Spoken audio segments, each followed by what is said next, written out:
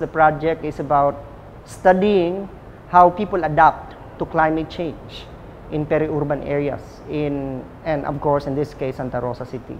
Peri-urban area are areas that are at the fringes of an urban center like Metro Manila that still has a characteristic of agricultural production, but at the same time you see a lot of transitions in land uses from mainly agriculture to industrial, residential, commercial.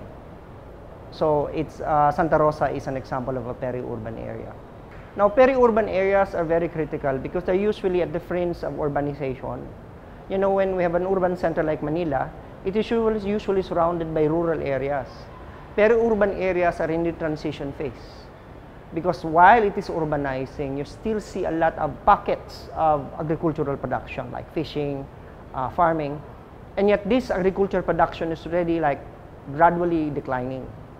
And there is many things are happening. Social dynamics are happening. Transformation in modes of production, transformation in relationships of people, sense of community. So you see a lot of things happening.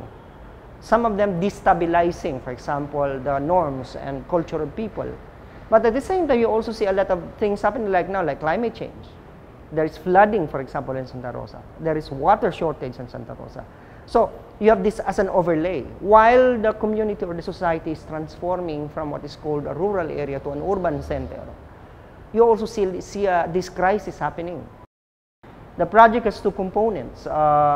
One component is called the research component, and the other one is the capacity building component. The second component of the project is what is called capacity building, which is something that is unique in the case of this project because, you know, like any research, after doing the data gathering, that's it. For the purpose of the university, for us professors, the researchers, we write the report. But in this case, there is a capacity building component because we have what is called an embedded researcher in Santa Rosa City. That embedded researcher is one of the staff of the City Hall of Santa Rosa, which is a member of the Planning and Development Office, which the project will finance to get a master's, an executive master's program. So she is part of the team of the research. She will be earning a master's degree, which part of that master's degree is working on the project, so that by the end of the project, she already has the capacity, so that we can mainstream whatever the results of that.